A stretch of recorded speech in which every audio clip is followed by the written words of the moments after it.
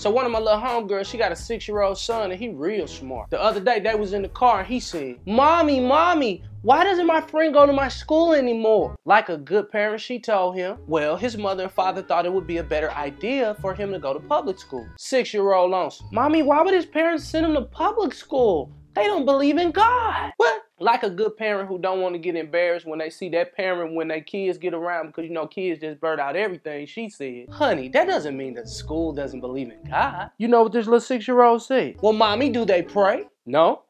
Well, Mommy, do they have chapel? No. Mommy, can they say grace at lunch? No. Okay, Mommy, can they mention Jesus?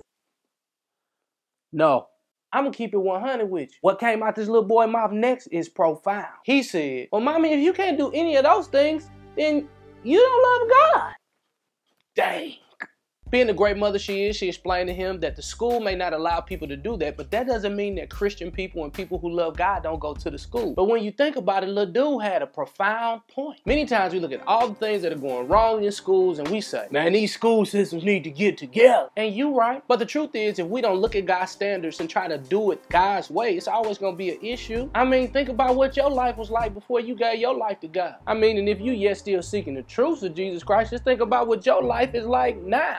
Flat out. You done wasted so many years being disappointed on what you thought was right. I think it's time now for you to do right. Flat out. So this school year, I'm praying for every teacher, every student, all the faculty at every school. But what I'm asking you to do, and what I want you to understand, that if they're taking God out, it's important that children get a chance to see your godly presence by your actions every single day. I can't afford for you to start acting crazy and acting the fool, because these kids in public school need you to be the Christian at the spot. So I'm sending this out to everybody right now, and I want you to pray this school year that our teachers, our faculty, and everybody is covered and they act like they Christian. Remember, you may discover things that are lost, but sometimes you can't get back a lost opportunity. The world needs you, and this is your opportunity.